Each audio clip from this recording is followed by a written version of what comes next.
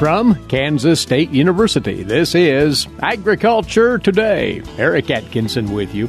And in our lineup today, K-State's Jeff Whitworth reporting on widespread insect concerns in Kansas grain sorghum stands currently, led by an outburst of chinch bugs. He'll talk about why making control decisions for those and for sorghum headworms aren't as clear-cut as you growers might like. Also, K-State's Lucas Haig will discuss controlling weeds on harvested wheat ground here in late summer and how that favorably impacts dryland corn and sorghum yields on those acres the following year. He'll cite the extensive K-State research on that subject. And K-State's Charlie Lee talks about proposed improvements to zinc phosphide as a rodent control product commonly used in agricultural settings. All this and more next on Agriculture Today. What is radon? Home exposure to radon gas is the leading cause of lung cancer death in the United States for non-smokers. In Kansas, 1 in 4 homes will test at or above the EPA action level. The Surgeon General recommends all homes be tested and fixed if necessary. Visit kansasradonprogram.org for more information. Test, fix, save a life. This message brought to you by the Kansas Radon Program, the Kansas Association of Broadcasters, and this station.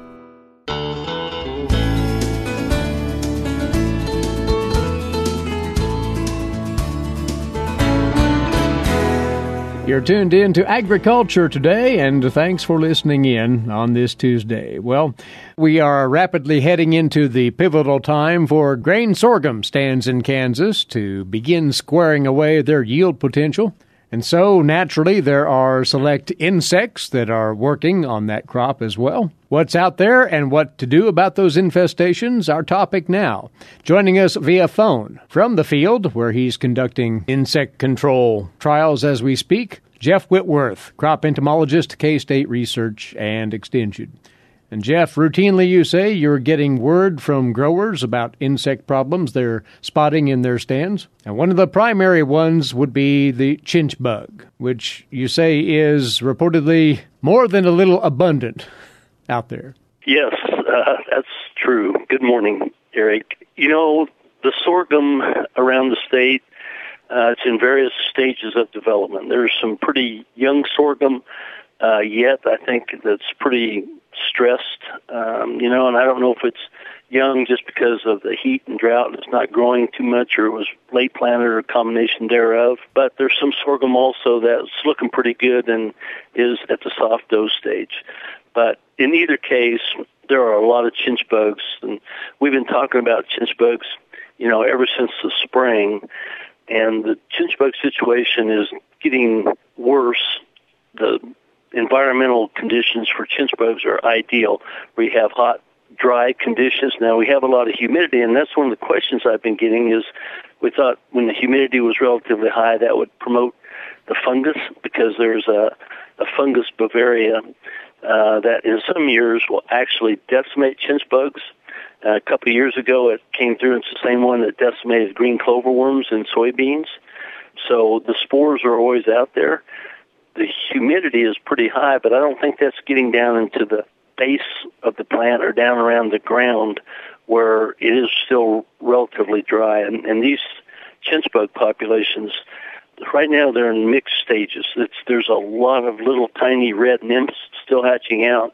There's adults that are still mating, which means they're going to be ovipositing, which means these chinch bug populations are going to continue to increase for the foreseeable future, really.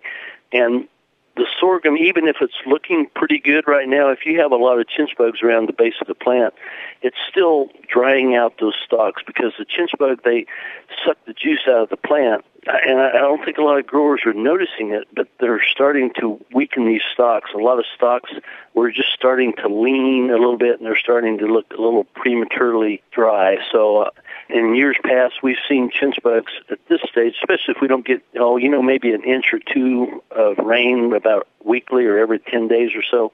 These stalks are going to continue to dry out, and then we'll have some lodging. But even if that doesn't occur, they can reduce grain film just because they're intercepting a lot of the moisture that the plant needs to put into developing kernels. So if they're not out in the middle of the field yet, if they're mostly around the borders of the field, they're going to start moving to more succulent plants. And as eggs hatch and more chinch bugs come along, they're also going to move around and infest plants that maybe haven't been as heavily infested yet. Well, given that, then, knowing how to approach controlling chinch bugs in sorghum would seem somewhat challenging, if not daunting. Yes. Number one, if it's still pretty small sorghum, if the sorghum's, maybe knee-high or maybe not yet quite waist-high, you can put drop nozzles on and go spray around the base. Make sure that spray gets around the base of the plant, because those chinch bugs will be in the soil around the base of the plant, or they'll be behind the leaf sheaths, where that insecticide just really has a hard time getting to them. And I keep reminding everybody, these are contact insecticides, so they have to actually contact the chinch bug. Now, if the plants are a little bit larger than that, or you don't have drop nozzles, foliar sprays they're just not going to penetrate down to where those chinch bugs are. And, we keep telling everybody, if you use a foliar spray with a conventional chemical insecticide, you're probably going to do away with a lot of the beneficials. And that brings us up to one of the other pests I'd like to talk about, and that's the cornleaf aphids. I've been getting a lot of calls about aphids in sorghum, and up until, this week, they're mostly cornleaf aphids. And cornleaf aphids, they're really helping to feed a lot of beneficials right now. And the cornleaf aphid infestations are pretty healthy, but they're really not going to cause any reduction in yield. They're really not going to cause any negative effect on the plant. Now, I'm sure there's a few sugarcane aphids. As of last week, the furthest north I've heard of sugarcane aphids is about in Sedgwick County. They're still, just kind of across the border into Kansas from Oklahoma. Mm-hmm. But I'm sure with southern breezes, we're getting a few, into the north central part of the state, a few of the adults. And so we may see a few more of those develop, especially with the sorghum still being pretty young, with the heads still haven't developed yet. If we get pretty healthy infestations of sugarcane aphids, and if we've sprayed to kill the beneficials, that's not going to help our sugarcane aphid situation. Now, will folks tend to confuse the cornleaf aphid with the sugarcane aphid? They have been, yes. And they're real small. Aphids are small, so people do get confused with an aphid in sorghum.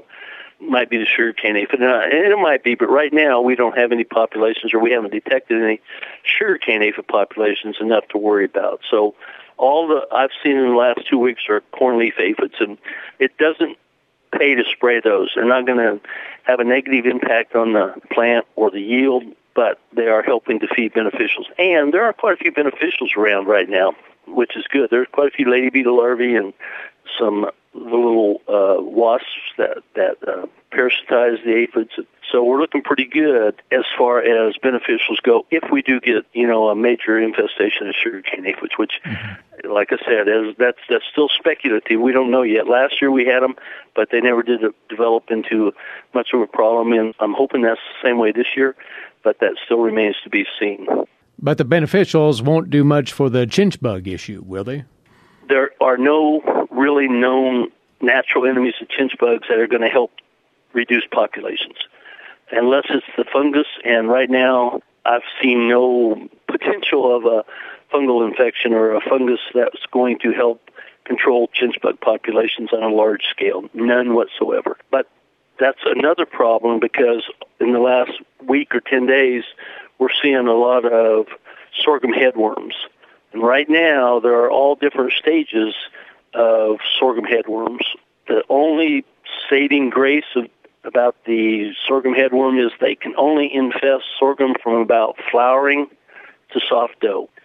So you have about a 2-week window there when the sorghum is susceptible or vulnerable to feeding. And after that, once it gets to the soft dough, the kernel's a little bit too hard for the little worms to feed on, just kind of like chinch bugs. So from flowering to soft dough. But there are all different stages of worms out there right now. So, and we got a bunch of sorghum that hasn't started to head out yet, still in the whorl stage. So in the next 2 or 3 weeks, we could still have that problem.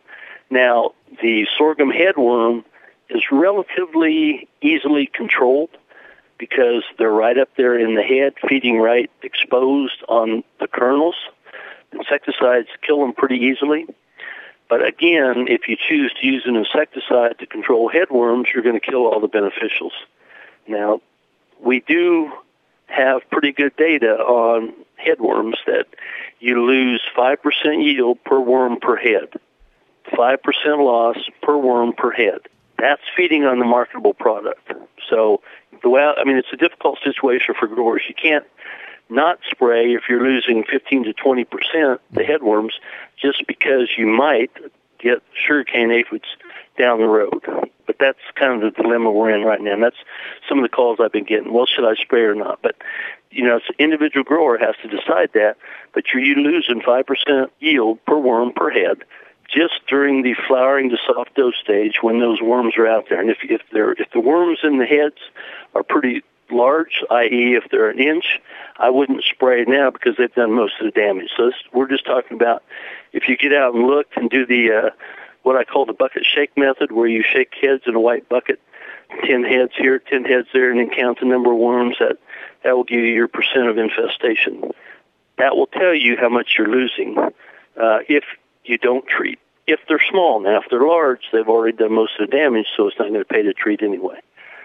So there are a lot of variables within these decisions as far as the headworm and the chinch bugs, too. So it's going to be largely at the discretion of the grower. And if any producers out there have questions about their specific issues that they're seeing in their sorghum fields, they can contact you, or their agricultural agent there locally can lend a hand in making those decisions. They can. They're pretty good about that. And, they can call me anytime, or they can go to the 2018 KSU Sorghum Insect Management Guides, and that will give them the insecticides that are currently labeled or registered for use against those pests and the rates and that kind of stuff. Well, Jeff, we appreciate the update from the field, and we'll have you back soon. Many thanks. Yep, my pleasure. Thank you very much, Eric. That's Jeff Whitworth on current insect issues in grain sorghum in Kansas. He is a crop entomologist with K-State Research and Extension. We'll return shortly with more. This is Agriculture Today. Agricultural producers, landowners, and creditors, you have a partner in your legal and financial needs. Kansas Agricultural Mediation Services offers reliable, trusted information and guidance. Whether you need advice for ag credit concerns or are transitioning your operation to the next owner, Kansas Agricultural Mediation Services can assist you in making sound decisions for your business. To learn more, call 800-321-3276 or visit us online.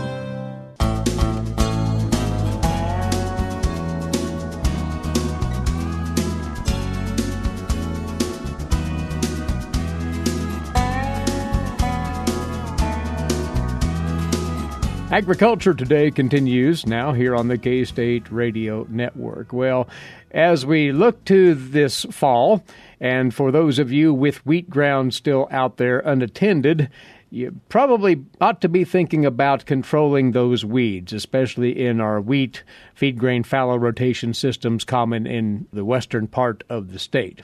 And there's good reason for that, as we'll cover now with Lucas Haig joining us. He's the area agronomist, K-State Research and Extension in northwest Kansas. There's always a need for weed control, multiple reasons behind that, Lucas. One of those would be moisture conservation, at least in your region. You bet, Eric. So, and kind of the work we're going to talk about today actually stemmed from an older study done at Tribune where in an old wheat fallow system, it actually showed that we could let the weeds grow after wheat harvest and not really hurt ourselves that much on the next wheat crop because those weeds grew some residue, captured some snow.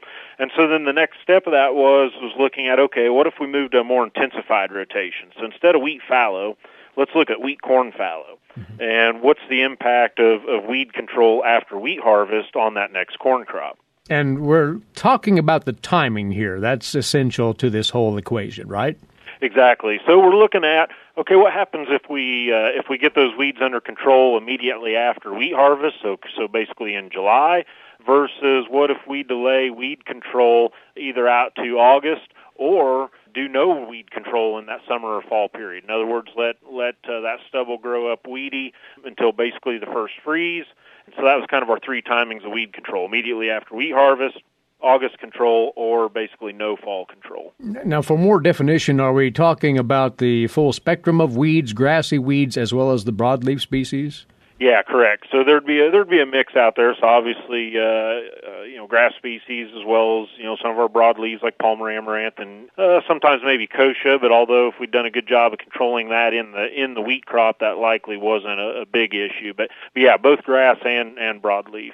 And the interest here is in how much moisture can be conserved in the soil available to that following corn or grain sorghum crop. And that's what you were measuring in large part in this particular study, correct? Yeah, so we looked at several things. We looked at how much water was in the profile at different points in time from wheat harvest all the way through the next corn crop. And then, of course, we looked at yields as well. So what's interesting is, so again, you think about it, here we are after wheat harvest. So in one of the set of plots, we put the herbicide down, controlled weeds basically as soon as they'd emerged after wheat harvest.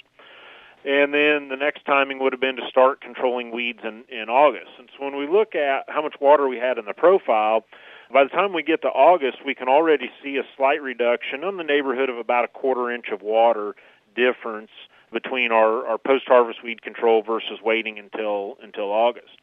Now, by the time we get out to October, and so think about this, we're there in October, we've got some plots where we've controlled the weeds immediately after wheat harvest. We've got some plots where we controlled the weeds in August. And then we've got some plots where here we are in October and we've done yet no weed control. And by that point in time, we're seeing basically almost already 2 inches difference of water in the soil profile between where we controlled the weeds after wheat harvest and where we've allowed the weeds to grow until October. So with that kind of difference in moisture retained, that automatically translates into a yield differential when you're talking about a, quote, thirsty crop like corn, doesn't it? Yeah, exactly. So that difference we've seen in October, that persisted all the way through. So at corn planting the next spring, we had captured some of that winter precip, so we had more water in the profile, but we were still seeing basically that 2-inch differential, 2 to 3 inch differential between where we controlled weeds after wheat harvest and where we had allowed the weeds to grow. And then actually that extends all the way even into July. In the growing corn crop, so at tassel silk time, we still have well over an inch and a half water difference between the timing of weed control clear back after wheat harvest. So not surprising, and so this is the average across. This is the 5-year study we did at Tribune, and there were some pretty rough corn years in there, and so our average grain yields aren't that great, but they still give you that relative idea. So, for example, across those 5 years, where we controlled weeds immediately after wheat harvest, our corn was yielding a little bit over 50 bushel. Where we had let the weeds grow till August, we were kind of around that 45 bushel mark. And then when we had let the weeds grow all fall long, we were picking 35 bushel corn. So basically, fairly substantial reduction there, going from where we controlled immediately after harvest to letting the weeds grow. Have to ask, because this particular study featured corn as the crop following wheat in this rotation.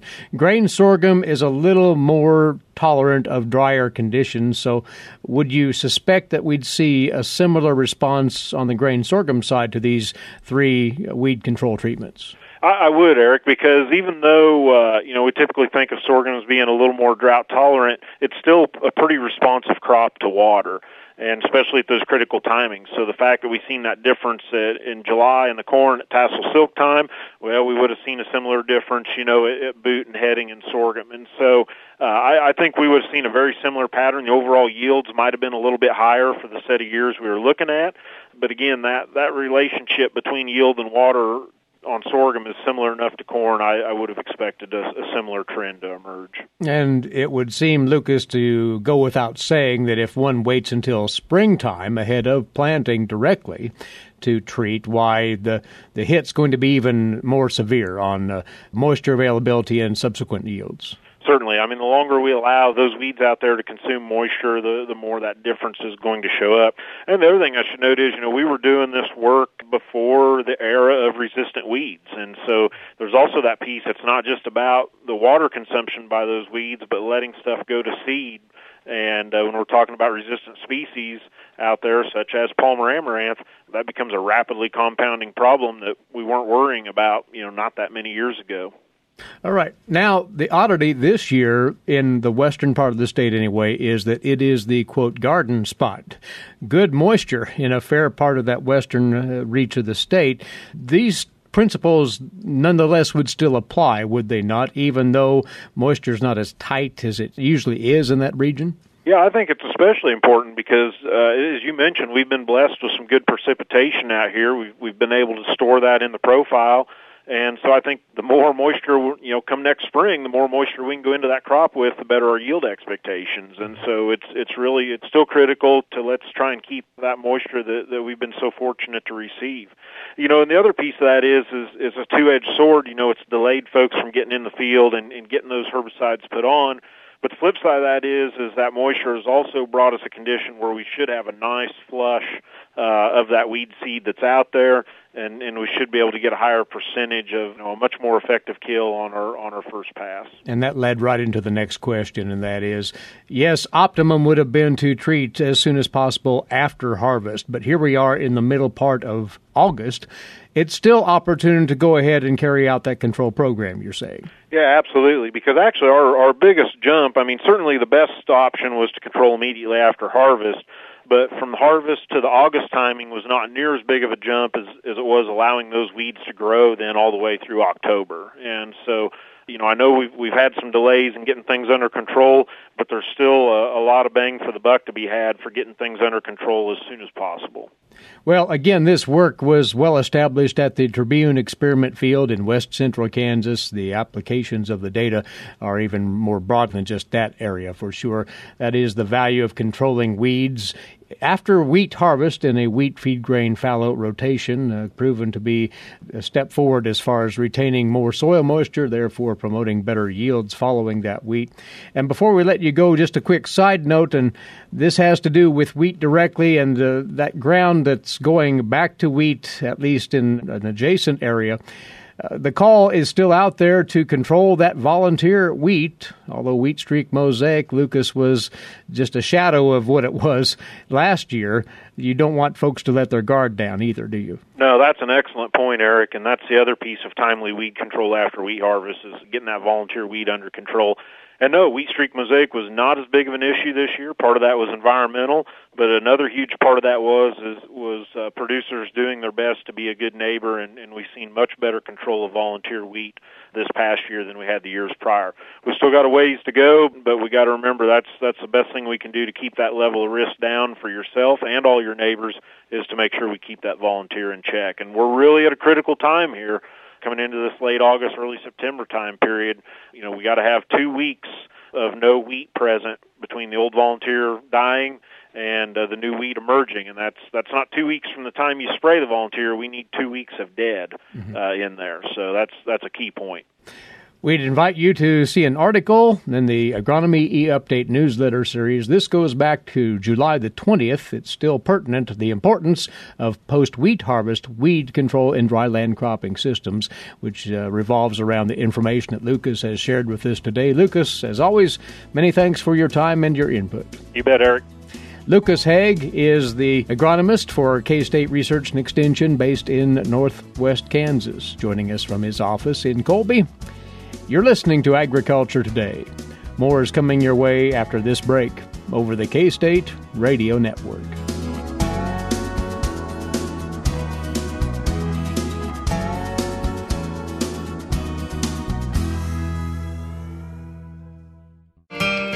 Hamburgers, roast, ribs, steak, or whatever you prefer. Beef, it's what's for dinner. Kansas cattle farmers produce 7.5 million head of cattle per year. It takes about 7 tablespoons of peanut butter to get the same amount of protein in 1 serving of lean beef. Support your local Kansas farmers and ranchers. Eat beef. This message was brought to you by the K-State Animal Sciences Leadership Academy participants.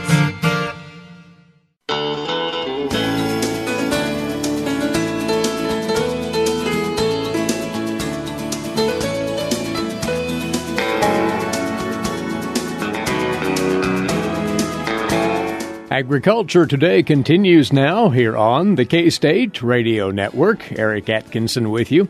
And turning to today's agricultural news headlines, courtesy in part of DTN.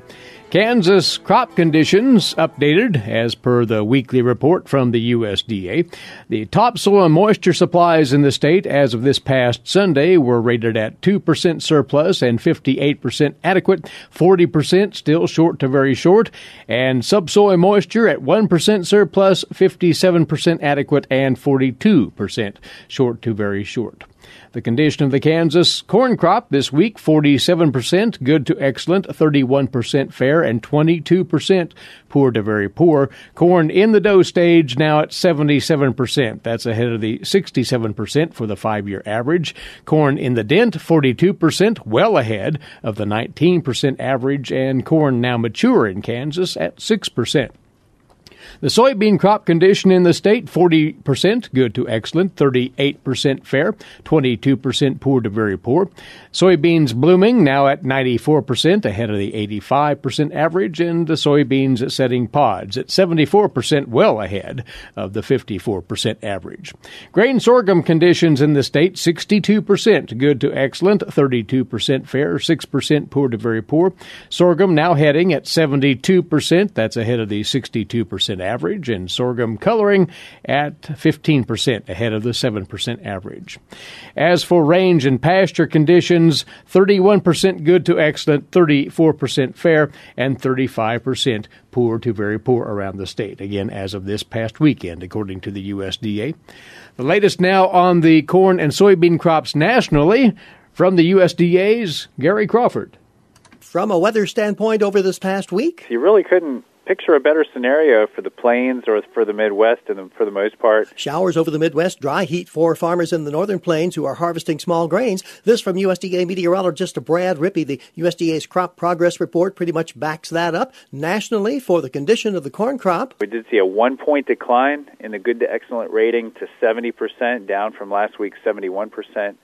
Very poor to poor rating steady at 10%. And we actually saw some 1 or 2% declines in the corn rated poor to very poor in some of the states with the worst rated corn, Kansas and Michigan. But Missouri dropping another point from 44 to 45%, very poor to poor. For soybeans, nationally, 66% of the crop rated good to excellent, a loss of just 1 point during this past week. No change in the very poor to poor rating, steady at 10%. But Missouri, another 4% of its soybean crop falling into the poor to very poor category. Gary Crawford for the U.S. Department of Agriculture, Washington. And grain sorghum nationally, 78% headed as of Sunday, ahead of the 5-year average of 73%. Sorghum coloring, 37%, that's very near average. And the sorghum mature at 21%, behind the 5-year average of 24%. The sorghum condition nationally at 49%, unchanged from last week. Elsewhere in the headlines, Monsanto will challenge a jury's Roundup verdict in favor of a California cancer victim after the company was found liable on Friday and ordered to pay $289 million in damages. Groundskeeper Dwayne Johnson has non-Hodgkin's lymphoma. His attorneys alleged during trial his illness was caused by glyphosate in the form of Roundup and Ranger Pro. Those are both Monsanto herbicides. Monsanto Vice President Scott Partridge, in a statement, has said the company would continue to fight that verdict, saying the company is sympathetic to Mr. Johnson and his family. However, Partridge has noted more than 800 scientific studies and reviews in addition to conclusions from the EPA, the U.S. National Institute of Health, and other regulatory bodies around the world support the fact that glyphosate, he says, does not cause cancer. The jury award was handed down in San Francisco Superior Court of California. That's a state court. The jury awarded $39 million in compensatory damages and $250 million in punitive damages. Now for you this week's edition of Milk Lines. Here's K-State dairy specialist Mike Brook. Mike? Today I went to visit with our Kansas dairy farmers concerning 4 factors that they should evaluate as they chop corn silage this fall. First thing, make sure you have that chop length set correctly. Generally, we try to achieve about 3/4 of an inch theoretical cut. If you're putting up shredlage, where we actually tear the plant material as it goes through the chopper, you might even end up with a little bit longer chop length. But in general, the theoretical chop length should be set at about 3/4 of an inch.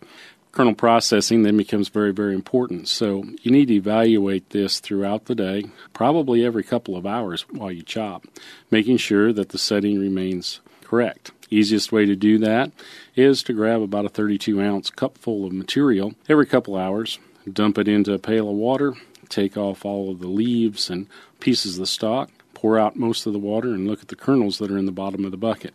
If you see some whole kernels, you need to go ahead and tighten those rolls down, making sure that you recheck after you make the adjustment to see if they've been tightened enough. Some other things to think about, as you switch fields, you need to recheck, even though it may be less than 2 hours since you checked before. Also, within the same field, if you switch hybrids, it's a good idea to check when you make those switches as well. Other things to be considerate of is if the field has considerable variation in dry matter, in other words, the higher parts of the field are drier than the lower parts of the field, this constitutes a change in the dry matter of the forage, and you need to recheck kernel processing as you go across those different parts of the field. Then the final thing to consider is also changes in plant maturity that can be associated with wet and dry as well as the change in moisture that we just talked about. A couple of other things that you need to really keep track of are the inoculant that you're using. Are you using the right amount? Keep track of the tons that you're harvesting and the amount of time it takes to run through a given amount of inoculant, making sure that your application rate is the same as you go through your harvest season. Also, when you're thinking about inoculant, especially during these hot days, important to keep some ice packs in with that inoculant to make sure that it stays cool throughout the day. Also, make sure you try to use up all the inoculant that you mixed up within a 24-hour period. Last thing to keep an eye on is the packing, making sure that your layers in your silo, if you're packing a bunker silo or drive-over pile, are somewhere between 4 and 6 inches in depth. No more than that. Otherwise, you'll end up with poor density. Making sure that you have enough packing tractors available for the amount of silage that is being delivered to the bunker is also very important. So kind of watch as trucks are unloading, making sure that you're able to keep up with that and still only spread layers that are 4 to 6 inches over the pile. If you're having trouble keeping up with the trucks that are dumping, you need to add another pack tractor to the process or move to another bunker and add tractors that way. This is Mike Brook with K-State Research and Extension, encouraging our Kansas dairy farmers to keep an eye on some critical factors during the silage harvest. Thanks, Mike, and we'll be back in a moment here on Agriculture Today. While many people know hunger is an issue in developing countries, it is also a problem in our own backyards.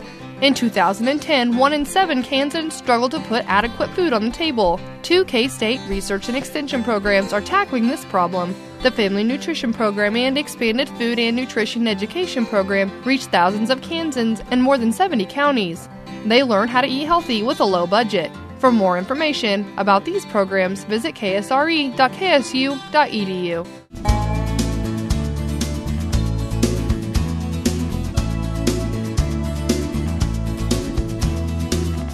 Agriculture Today continues now, and joining us once more, wildlife specialist Charlie Lee of K-State Research and Extension.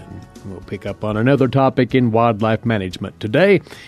Zinc phosphide, Charlie, in the spotlight here. This is a wildlife control product that's been around, and there's been some interest in improving it. But give us some history on this, if you would. Well, zinc phosphide is an inorganic compound that combines phosphorus with zinc. It's used in rodenticides or rat and mouse toxicants or other animal toxicants. When the animal eats the bait, the acid in the animal's stomach turns the zinc phosphide into phosphine, and phosphine is a very toxic gas. Zinc phosphide has been registered for pesticide use products since 1947. It's probably the most widely used agricultural toxicant we have, and it has a pretty good safety record. But there are some problems with it in that it seems that animals develop a bait shyness because the palatability of zinc phosphide is not very good.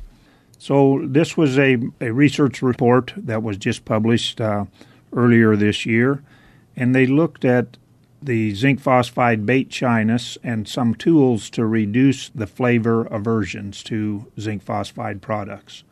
Here in Kansas, zinc phosphide seems to be used most readily for voles. There are zinc phosphide products for voles, for 13-line ground squirrels, and for kangaroo rats, and it's also widely used for prairie dog control. But this project looked at the palatability of zinc phosphide baits with prairie voles. And voles can cause pretty extensive damage in agriculture, suburban and urban environments. So it's not just restricted to an agricultural use product. So zinc has been used more and more frequently because of some of the concerns with secondary toxicity with the anticoagulant baits. So zinc phosphide products seem to have some advantages in that secondary toxicity is not as great as it is for anticoagulants, but primary toxicity is extremely high. So it is a very toxic bait. It's very potent. Research studies have shown that zinc phosphide will kill a mouse in about 13 minutes. Just one pellet of zinc phosphide is enough toxicant to kill a bird. Many of the products' labels allow it to be used on top of the ground, where it is a potential risk to birds. So I think the summary is that zinc phosphide is not ideal, as there are no toxicants that are ideal. They're developed as something to kill animals, and in order to be more efficient, we need to make sure the animals eat it when it's first put out, so it's not in the environment for non-targets to consume any longer than necessary. So it's back then to that palatability problem, and they attempted to improve the taste of the product by what means? Well, this particular project looked at 3 different experiments. The first was to try to change the lecithin, the soy lecithin that is used as a binder in the pellets. That seems to be a product that causes poor palatability. So I think if they can leave that out, they had expected to see some greater consumption of baits. But that really didn't happen. There wasn't any difference in consumption from voles by leaving the lecithin out. So the next thing they thought would be important would be to try to microencapsulate the toxicant itself. That had some success, and it looks like encapsulation can affect the rate of zinc phosphide hydrolyzing. There was some concern that perhaps it wouldn't hydrolyze quick enough to be toxic to the animals, but that was not shown to be a concern. It looks like if you use microencapsulated zinc phosphide, we're going to see an improvement in rodent consumption. Most of the time, rodents are going to consume more than 50% of the bait in the first day of the trials, which is good, but it could always be a little bit improved. So I think there will be continual to be work done on bait formulations and as well as ingredients in order to make some of these toxicants more effective and less risk to the environment. And you say there's yet one more hang-up with zinc phosphide that needs to be addressed. The product will deteriorate in the environment when conditions are somewhat wet. Yeah, when zinc phosphide pellets are put out in a wet environment, they start to disintegrate fairly quickly. When we have a wet environment and using zinc phosphide, it's not nearly as effective because it seems to dissipate off with the addition of moisture before rodents consume the product. But all of that said, it's still a viable rodent control method, and it'll be around for a while, it sounds. I think it's still a product that you must consider if you're concerned with controlling agricultural rodents. Again, attempts being made to improve the effectiveness of zinc phosphide as a rodent control approach. Charlie, thanks for briefing us on what is being tried out here. Charlie Lee, Wildlife Specialist, K-State Research and Extension. We have a couple of moments before wrapping things up for the day, so to let you know that coming right up are 2 K-State Fall Field Days, imminently, as a matter of fact, one this evening, the other tomorrow morning. Identical programs at each of these. This evening, the Kansas River Valley Experiment Field near Rossville, hosting its Fall Field Day, 5 o'clock sharp. On the program, integrating cover crops into one's weed management plans, covered by Anita Dilley. And Nathan Nelson will look at utilizing cover crops for erosion control. Also, Stu Duncan on early weed control strategies in corn and soybeans, and Ignacio Ciampiti on the evolution of production management practices for corn and bean crops. The Kansas River Valley Experiment Field Fall Field Day this evening at 5 o'clock. The very same program will be presented then tomorrow morning at the East Central Kansas Experiment Field just south of Ottawa. That'll begin at 9 o'clock tomorrow morning with registration and the field day at 9:30. There will be a complimentary lunch served at noon to conclude that event. Both of these field days, by the way, sponsored in part by the Kansas Corn Commission. And K-State will be hosting numerous other field days in the weeks ahead, rounding out this month of August. We'll be briefing you on those as we go along. In the meantime, thanks for tuning in today. Eric Atkinson here. This has been Agriculture Today over the K-State Radio Network.